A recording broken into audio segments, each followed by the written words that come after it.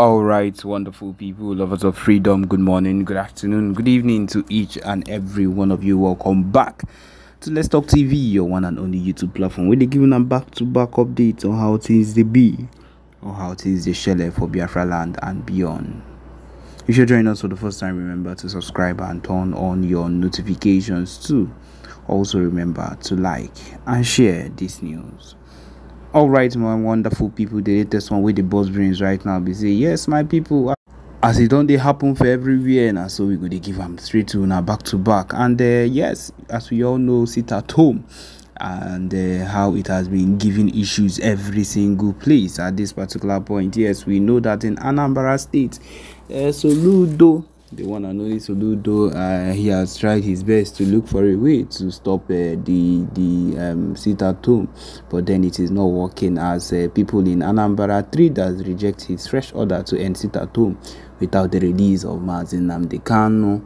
As we all know that no matter whatever it is that is happening at this point, people will never decide to do anything they do not want to do, and that is the truth of the matter. No matter what these people do, people have come to decide that, you see, this particular thing on Mondays, they are ready to lose the profit they normally have on Mondays. My people, you know how busy Mondays are.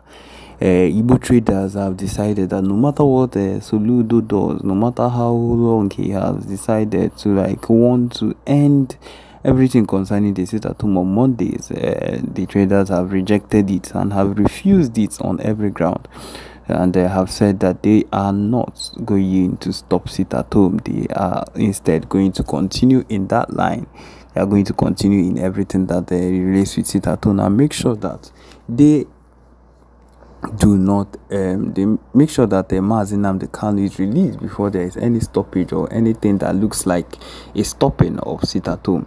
And we all know that these people, especially the federal government, they look like people that are not planning on releasing Nnamdi Kanu, and that is a very big blow on their head, because if they are not releasing Nnamdi Kanu, that means they are not also planning on looking for ways. They are not looking for legit ways to stop the sit at home, because it is not stopping at any point in time until they do the needful. That is my own point. Until they decide to actually do the needful, then we'll talk about anything they say they want to talk about, or they will now do anything they feel like they want to do. Because on my own end, I feel that the sit at home is like one of the most important things that we need to use and hold against these people, because I feel like at some point they do not understand the gravity of everything that is happening. They do not understand how far we have come. They do not understand how far people have actually put their lives on the line for this particular movement. And until they come to that realization, until they come to that particular understanding, they will not know why we are hitting, or we are still being steadfast on the sit at home holding. Because we know it is one of the things we need, upon the fact that we are still fighting, or the PMBRGIE, Simon Ekpa Njoko, is fighting tooth and nail to make sure that we go far and wide. We know that there is a need. There is a very huge essential need for Nnamdi Kanu to be released. And if they do not do that, that means it's going to be something that would end up causing a whole lot of trouble. And that is the truth of the matter. Nnamdi Kanu needs to be released from the sit at home. It's as easy as that. Just release this man and watch how sit at home ends in every state with immediate effect. But then keep holding him and watch how people would not regard anything you keep saying. Nothing of such would stop people from going about their activities or deciding to stay at home. It has turned into an automatic holiday for every single person, especially in the southeast, because they do not regard Mondays. They do not regard Mondays again. It's like Mondays are now one of the days. In fact, when they talk about the weekend, the Monday is now part of the weekend for Ndibo, for Biafrans, and it has taken all over. And one thing is sure: people are not going to put themselves in a state where they were not before, because of course the release of Nnamdi Kanu is paramount. It's a priority. It's a necessity. And until these people realize that, then we can actually move forward. But until then, since they have decided not to do what is important to us, that means they are not ready to actually allow us to progress, and it is a very, very bad sign. And so because of that, we'll keep on doing the work. And these things are needed one way or another in the situation that Nigeria found himself right now, because the Biafra zones, the Biafra land that we are in at this particular point is a place that needs to be safeguarded fully.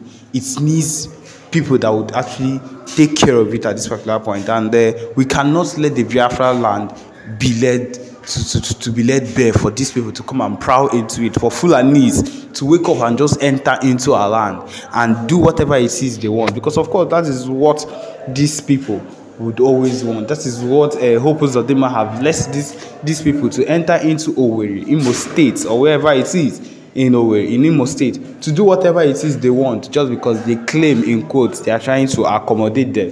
What have happened to the rest of their states over there? It's not enough for them. They are coming over here to do some kind of things they wish. My people, it is not an accommodating system. It is a way to use and encroach into our land and take over the land.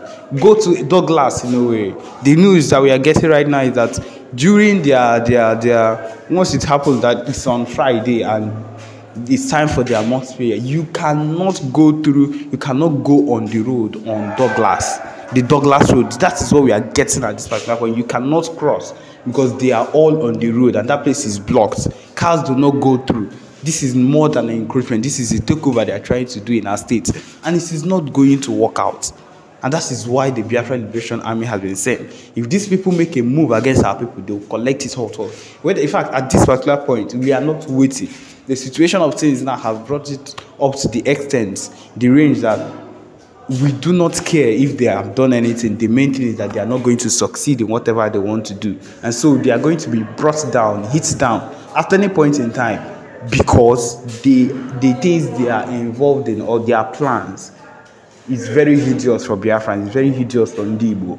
And at this particular point, I am trying to let you know that the most important thing for you to do is to do your own part wherever you find yourself as an Igbo person. For you, as someone that is maybe in support of the movement or in support of everything that we hold dear in our land, as we all know that PM Simon Ekpa is working on his own part. Yes, that is the truth. As he is currently in Canada now to work on the Biafra referendum, the Biafra convention also that is taking place here, which would make one of the biggest steps we've ever made ever since, as it's going to hold in Canada. And people, it is not any different from one of the most important things that needs to be done. It's one of the big steps we are taking to become better than these people in every sector, in every way.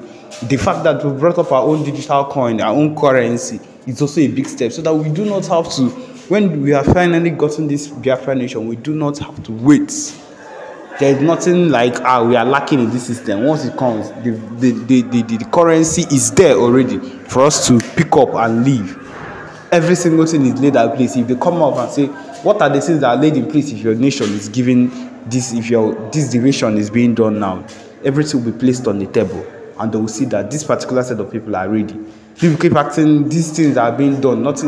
These are the reasons why these things are being done.